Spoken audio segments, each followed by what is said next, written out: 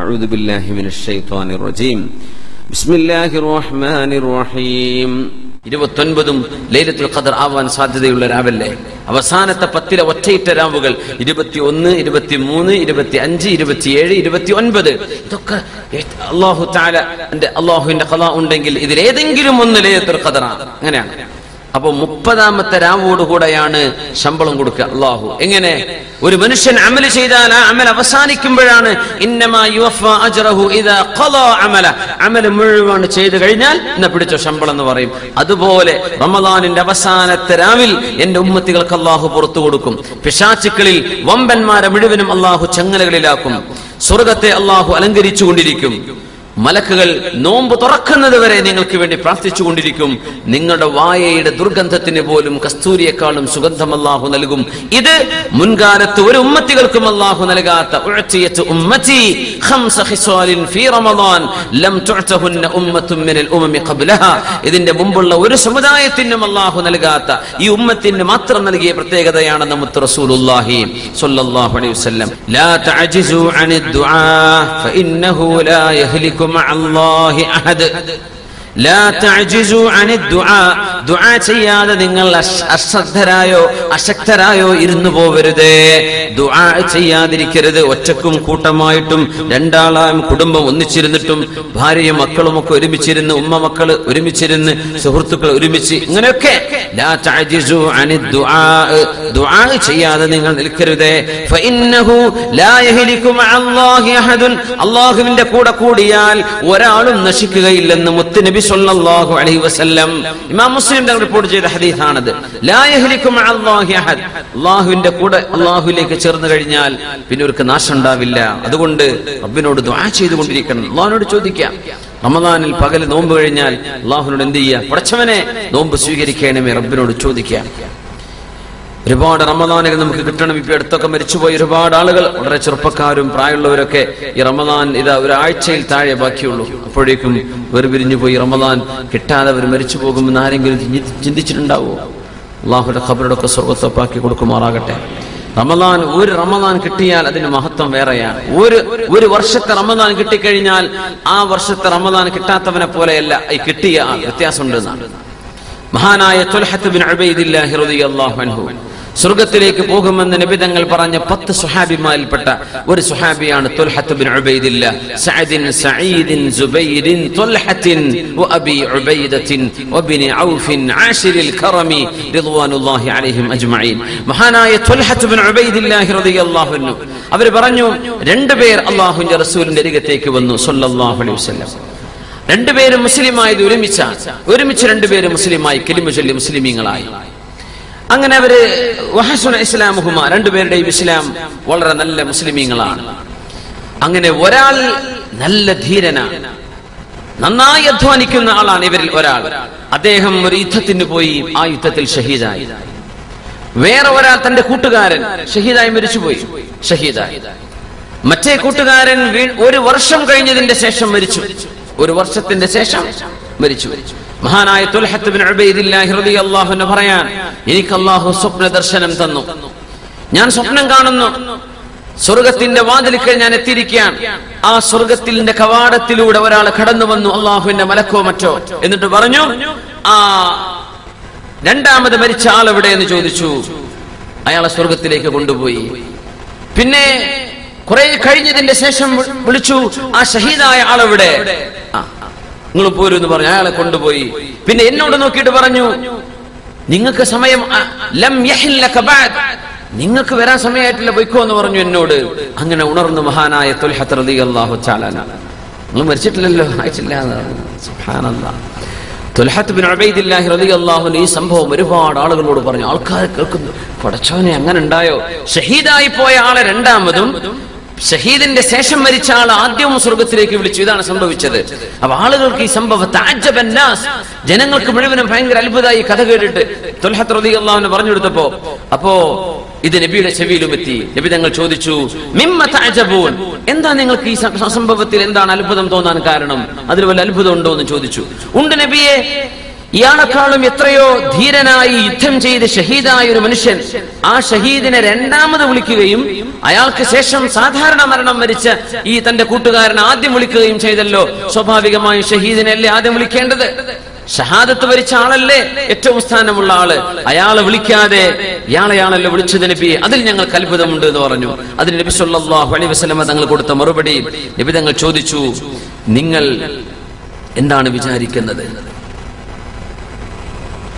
ELISA ഖദ് മഖത ഹാദാ ബഅദഹു സന, ആ ഷഹീദ് മരിച്ചതിന്റെ ശേഷം ഒരു വർഷം തന്റെ കൂട്ടുകാരൻ ഇവിടെ ബാക്കിയുണ്ടായില്ലേ ഭൂമിയിൽ? ഖാലു ബല, ആ നബിയെ ശരിയാണ്, അയാൾ ബാക്കിയുണ്ടായിട്ടുണ്ട്. വഅദറക റമളാൻ, അയാൾക്ക് റമളാൻ കിട്ടിയല്ലോ, അയാൾക്ക് ആ വർഷത്തെ റമളാൻ കിട്ടിയില്ലേ? ഫസാമ വസല്ല കദാ വകദാ മിൻ സജദത്തിൻ ഫിസ്സന, ആ ഒരു റമളാനിലെ നോമ്പ്, റമളാൻ കഴിഞ്ഞുള്ള നോമ്പ്, റമളാനിലെ നിസ്കാരം, റമളാൻ കഴിഞ്ഞിട്ടുള്ള നിസ്കാരം, ഇങ്ങനെ ഒരു വർഷത്തെ ഇബാദത്ത് തന്റെ കൂട്ടുകാരനെക്കാൾക്കും ഇയാൾക്ക് ഏറെ കിട്ടിയോ ഇല്ലയോ? കിട്ടി നബിയെ. അത് തന്നെയാണ് അതിന്റെ കാരണമെന്ന് അഷ്റഫുൽ ഖൽഖ് റസൂലുള്ളാഹ്. ഫമാ ബൈനഹുമാ അബ്അദു മിമ്മാ ബൈനസ് സമാഇ വൽ അർള്, ഈ രണ്ടാളുകൾക്കിടയിലുള്ള വ്യത്യാസം ആകാശവും ഭൂമിയും തമ്മിലുള്ള വ്യത്യാസം പോലെയാണ്. ഒരു വർഷത്തെ റമളാൻ ഏറെ കിട്ടുമ്പോഴേക്കും ഗ്യാപ്പ് വർദ്ധിക്കുമെന്നാണ് റമളാൻ മുതലെടുക്കുന്നവർക്ക്. റമളാൻ കഴിഞ്ഞു പോയി, കഴിഞ്ഞ കൊല്ലം കണ്ടിട്ടുണ്ട് റമളാൻ, ഒരുങ്ങണമെന്നൊക്കെ വിചാരിക്കുന്നു, അപ്പോഴേക്കും റമളാൻ കഴിഞ്ഞു പോയിട്ടുണ്ടാവും. അങ്ങനെയല്ല, റമളാൻ മുതലെടുക്കുന്ന ആളുകൾക്ക് അങ്ങനെയാണ്. അപ്പോ ഇൻഷാ അല്ലാഹ് ഈ വർഷത്തെ റമളാൻ നമുക്ക് മാറ്റമുണ്ടാക്കണേ, അള്ളാഹു തൗഫീഖ് ചെയ്യുമാറാകട്ടെ. നമ്മൾ ചിന്തിക്കേണ്ടത് മുഅ്മിനീങ്ങളായ ആളുകളുടെ സുഹബത്തിലേക്ക് ചേരാൻ പരിശ്രമിക്കുക. ഈ റമളാനോടുകൂടെ കുറെ നല്ല സുഹൃത്തുക്കളെ പരിചയപ്പെടണം. പ്രത്യേകിച്ച് പള്ളികളൊക്കെ ചെല്ലുമ്പോൾ ഒരുപക്ഷെ നിസ്കാരം ഇതുവരെ തുടങ്ങിയിട്ടില്ലാത്തവർ കാണും, നോമ്പ് ഇതുവരെ നോമ്പ് നിൽക്കാത്തവർ കാണും. അതില് എല്ലാ മോശപ്പെട്ട പ്രവർത്തികളും ചെയ്ത് അതൊക്കെ നിർത്തി ഇനി അള്ളാഹുവിലേക്ക് ഞാൻ തിരിച്ചു വരികയാണ് എന്ന് ചിന്തിച്ച് മടങ്ങി വരുന്ന ആളുകളുണ്ടാവും. ഇൻഷാ അല്ലാഹ് ഈ റമളാനിൽ ആർക്കൊക്കെ പുതിയ പുതിയ ആളുകളെ പള്ളിയിലോ പരിസരത്തോ കാണാൻ കഴിയുന്നുണ്ടോ അവരെ പ്രോത്സാഹനം ചെയ്യാം. ആരും നിരുത്സാഹപ്പെടുത്തരുത്, ആരെയും നിരുത്സാഹപ്പെടുത്തരുത്. ഇത് തുടങ്ങിയല്ലേ റമളാൻ വന്ന അങ്ങനെയൊന്നും പറയണ്ട, നമ്മളെക്കാണോ ഖൈറായിരിക്കും ആ മനുഷ്യൻ ചെയ്യുന്ന ഒരു തൗബ കൊണ്ട് അള്ളാഹു എല്ലാം പുറത്തു കൊടുത്തിട്ടുണ്ടാവും. നമ്മൾ എന്ത് ചെയ്യും? പ്രോത്സാഹിപ്പിക്കുക. പള്ളിയിലേക്ക് വന്നു, നിങ്ങൾക്കറിയാമോ കള്ളുടിക്കാൻ പോയിരുന്ന ആളാണ്, നിങ്ങൾക്കറിയാമോ അരിന്തിൽ കറങ്ങി നടന്നിരുന്ന ആളാണ്, പള്ളിയിലേക്ക് വന്നു, തൊപ്പിക്കെട്ടിട്ട് നല്ല ഉഷാറാണ്, നല്ല കുട്ടിയെ ഉഷാറായിട്ട് വരികയാണ്, മെല്ലെ ചൊല്ലിക്കുക. പിന്നെ നിസ്കാരമൊക്കെ അറിയല്ലോ, എന്തെങ്കിലും ആവശ്യമുണ്ടോ ഞാൻ പഠിപ്പിച്ചുതരണ്ടേ? ഖുർആൻ ഓതണോ? എനിക്കറിയാം, നമുക്ക് നിസ്കാരം കഴിഞ്ഞിട്ടേ ഒരു 10 മിനിറ്റ് ഞാൻ പഠിപ്പിച്ചുതരാം. എന്ത് സംശയമുണ്ടോ എന്നെ വിളിക്കേണ്ടതാണ് എന്റെ നമ്പർ. ഇങ്ങനെ നമ്മൾ ചെയ്യേണ്ടത്, നമ്മൾ നിരുത്സാഹപ്പെടുത്തരുത്. ഈ വർഷം ഒരാൾക്ക് എന്തെങ്കിലും ഖുർആൻ പഠിപ്പിച്ചു കൊടുക്കണം. നമ്മൾ ഈ സദസ്സിലുള്ള ഖുർആൻ ഓതാൻ അറിയുന്ന ആളുകളെ നിങ്ങളൊക്കെ എന്നാ ഞാൻ വിചാരിക്കുന്നത്. ഏതെങ്കിലും ഒരു ബംഗ്ലാദേശിക്കോ, ഒരു നമ്മളെ നോർത്ത് ഇന്ത്യയിൽ നിന്ന് വരുന്നവർക്കോ, അല്ലെങ്കിൽ ഒരു പാകിസ്ഥാനിക്കോ, ഒരു അഫ്ഗാനിക്കോ, ഏതെങ്കിലും ഒരു നാട്ടുകാരന് അള്ളാഹുവിന്റെ പള്ളിയിൽ വെച്ച് ഒരൽപ്പം ഖുർആൻ ഓതാൻ ഞാൻ പഠിപ്പിച്ചു തരാം. നമുക്കറിയുന്നതല്ലേ. ഒരാൾക്ക് ഓതാൻ പഠിപ്പിച്ചു, തഫ്സീർ നിങ്ങൾ പറഞ്ഞു കൊടുക്കണ്ട, അത് പഠിച്ചവർ പറഞ്ഞാൽ മതി. എന്ത് ചെയ്യാം? ഓതാൻ പഠിപ്പിച്ചു കൊടുക്കുക, ദിക്റുകൾ പഠിപ്പിച്ചു കൊടുക്കുക, നിസ്കാരത്തിൽ ചൊല്ലേണ്ട അദ്കാറുകൾ പഠിപ്പിച്ചു കൊടുക്കുക. നമ്മൾ പ്രോത്സാഹിപ്പിക്കുക. ഇൻഷാ അല്ലാഹ് അല്ലാഹു തൗഫീഖ് ചെയ്യട്ടെ. അങ്ങനെ നമ്മൾ ഒരുപാട് നല്ല ആളുകളുടെ കൂടെ അൽ ഇൻളിമാം ഇലാ ഖാഫിലത്തി സ്വാലിഹീൻ, ഈ റമദാനിന്റെ നമ്മുടെ ലക്ഷ്യം അതായിരിക്കട്ടെ, സ്വാലിഹീങ്ങളായ ആളുകളിലേക്ക് നമ്മൾ കൂടുക. സഹോദരിമാരായ ആളുകൾ, അവരുടെ കൂട്ടത്തിൽ നോമ്പ് നോറ്റിട്ടില്ലാത്ത പെണ്ണുങ്ങൾ ഉണ്ടാവും, അവർക്ക് നോമ്പിന്റെ മസലകൾ പറഞ്ഞു കൊടുക്കുക. നിസ്കരിച്ചിട്ടില്ലാത്തവരുണ്ടാവും, അവർക്ക് നിസ്കാരം പറഞ്ഞു കൊടുക്കുക. നല്ല ഒരു കൂട്ടുകെട്ടിന്റെ നല്ല ഒരു സംഘം നിങ്ങളുടെ ഈ വലയത്തിലേക്ക് റമദാൻ കഴിയുമ്പോഴേക്കും വരണം. അള്ളാഹു അമ്പിയാക്കന്മാർ ചോദിച്ചത് അതാണ്, അള്ളാഹുവേ സ്വാലിഹീങ്ങളുടെ കൂട്ടത്തിൽ ഞങ്ങൾ ആക്കി തരയണമേ. അമ്പിയാക്കന്മാർ ചെയ്ത ദുആ നോക്കണം. മഹാനായ യൂസുഫ് നബി അലൈഹി സ്വലാത്തു വസ്സലാം അള്ളാഹു ഈജിപ്തിന്റെ അധികാരം കൊടുത്തു, സ്വപ്ന വ്യാഖ്യാനം പഠിപ്പിച്ചു കൊടുത്തു. മഹാനായ ഒരു പ്രവാചകന്റെ പുത്രനാണ്, ബാപ്പ നബിയാണ്, വല്യാപ്പ നബിയാണ്, വല്യാപ്പയുടെ ഉപ്പ നബിയാണ്. യൂസുഫ് നബിയുടെ ബാപ്പ യാക്കൂബ് അലൈഹിസ്സലാം, അവരുടെ ഉപ്പ ഇസ്ഹാഖ് അലൈഹിസ്സലാം, അവരുടെ ഉപ്പ മഹാനായ ശൈഖുൽ അംബിയാ മഹാനായ ഇബ്രാഹിം അലൈഹിസ്സലാം, അങ്ങനത്തെ നബിയാണ്. എന്താ യൂസുഫ് നബി പറയുന്നത്? അല്ലാഹുവിനോട് ചോദിക്കുന്ന ചോദ്യം, ദുആ എന്താണ്? റബ്ബി ഖദ് ആതൈതനി മിനൽ മുൽക്ക് وعلمتني من تأويل الأحاديث فاطر السماوات والأرض أنت ولي في الدنيا والآخرة توفني مسلما وألحقني بالصالحين. അല്ലാഹുവേ, എനിക്ക് അധികാരം നൽകിയവൻ നീയാണ്, സ്വപ്നത്തിന്റെ വ്യാഖ്യാനം പഠിപ്പിച്ചു തന്നതും നീയാണ്. ഫാത്തിറസ് സമാവാതി വൽ അർദ്, ഈ ഭൂമിയും ആകാശ ലോകങ്ങളും ഇവിടുത്തെ ഗോളങ്ങളുമെല്ലാം എല്ലാം ഒറ്റക്ക് ഇല്ലായ്മയിൽ നിന്ന് പടച്ചവൻ നീയാണ്.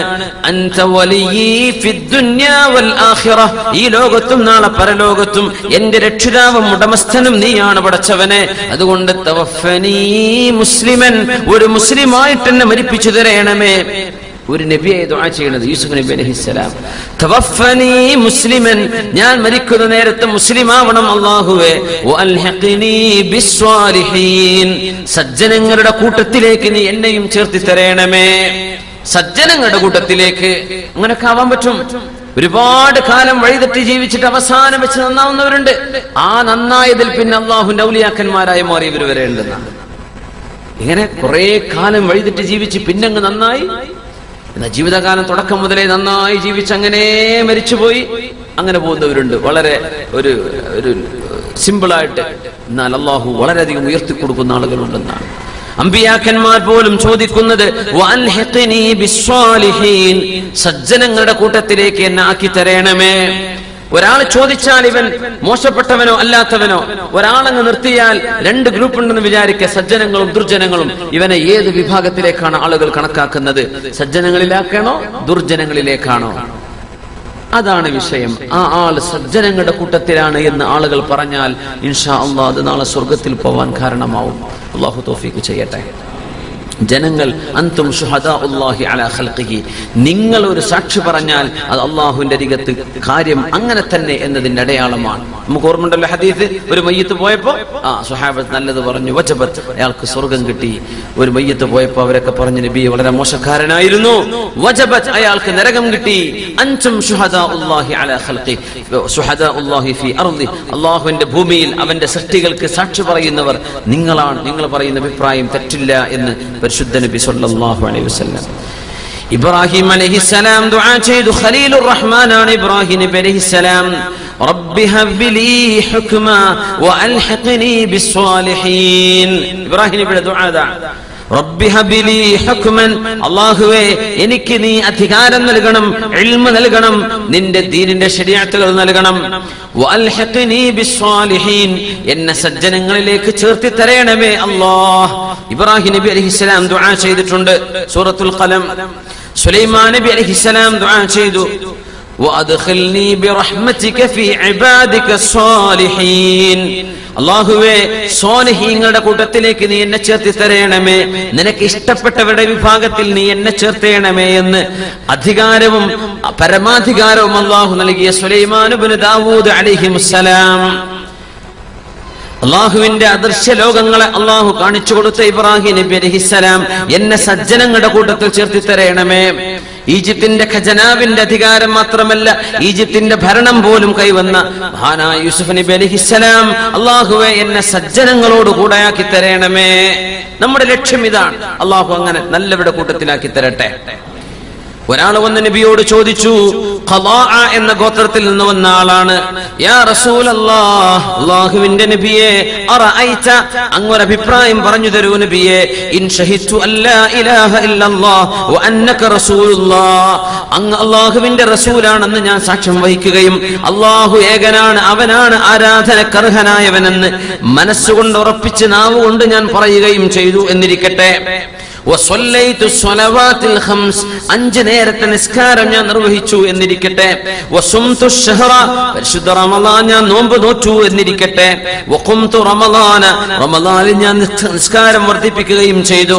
വആതൈതു സകാത, സകാത്ത് കൊടുക്കുകയും ചെയ്തു. എന്നാൽ നബിയെ മതിയോ? ഞാൻ അതിലേറെ ഒന്നും ചെയ്യില്ല, ഇത്ര ചെയ്താൽ മതിയോ? فقال النبي صلى الله عليه وسلم من مات على هذا كان من الصديقين والشهداء, ഇങ്ങനെ ഒരാൾ മരിച്ചുപോയാൽ അവൻ സുദ്ദീഖീങ്ങളിലും ശുഹദാക്കളിലും പെടുമെന്ന് പരിശുദ്ധ നബി സല്ലല്ലാഹു അലൈഹി വസല്ലം. ഒരാൾക്ക് അത്രേ കഴിയുന്നുള്ളൂ. ഒരു ജോലിയും കച്ചവടവും ഒരു തിരക്കില്ലാത്ത ആളുകൾക്ക് ഒരുപാട് ഇബാദത്ത് ചെയ്യാൻ പറ്റും. ഒരുപാട് പള്ളിയിൽ ഇരുന്നിട്ട് നിസ്കാരവും ഖുർആനൊക്കെ ജോലി തിരക്കുള്ള ആളുകളായിരിക്കും, അത്ര പറ്റിക്കൊള്ളുന്നില്ല. ചിലര് മിനിമം ചെയ്ത് ജീവിക്കും. 5 നേരത്തെ നിസ്കാരം, എനിക്ക് വേറെ സുന്നത്ത് നിസ്കരിക്കാൻ എനിക്ക് നേരമില്ല, എന്നെ കൊണ്ടാവൂല്ല, ഞാൻ അത് ചെയ്യുന്നു. ചിലർ അങ്ങനെ ആയിരിക്കും. റമദാൻ ഞാൻ നോമ്പ് വെക്കുന്ന വ്യാഴാഴ്ചയും തിങ്കളാഴ്ചയും അതൊന്നും എന്നെ കൊണ്ടാവില്ല. എല്ലാ മാസത്തെയും 13, 14, 15 അയ്യാമുൽ ബീദ് അതും എന്നെ കൊണ്ട് പറ്റൂല, ഞാൻ റമദാൻ നോച്ചോളാം. സക്കാത്ത് ഉണ്ടോ ഞാൻ കൊടുക്കാം, എനിക്ക് ഹജ്ജ് ഫർളാണോ ഞാൻ പോയി ഹജ്ജ് ചെയ്യാം. രക്ഷപ്പെടുവോ? നിങ്ങൾ അങ്ങനെ ചെയ്താൽ തന്നെയും സിദ്ദീഖുകളിലും ശുഹദായിലും പെടുമെന്ന് പരിശുദ്ധ നബി സല്ലല്ലാഹു അലൈഹി വസല്ലം ആ മനുഷ്യനോട് പറഞ്ഞിരിക്കുകയാണ്.